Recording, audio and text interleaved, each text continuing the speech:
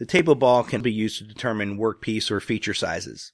There are several can cycles that are typically used to determine the electrode size, location, and offset data.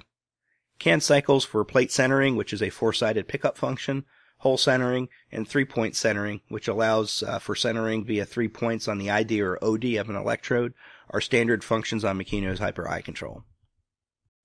Here's a video that shows the automatic cycle to find the size and location of an electrode using a table ball.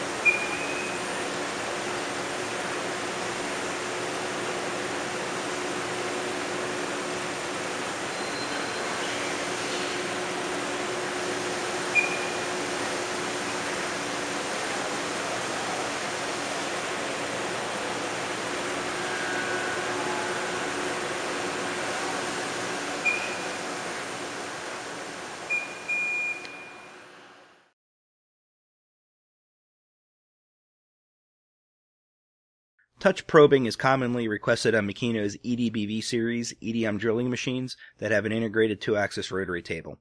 These machines are designed for high-volume production applications and are used by the aerospace and power generation industries to machine cooling film holes for turbine engine components such as blades and vanes. Machine probing on these types of components is important due to the workpiece geometry and 5-axis positioning requirements. It is critical to verify locations and positioning according to actual part conditions, and specialized 6-point probing routines are needed to determine the proper location of the airfoil detail.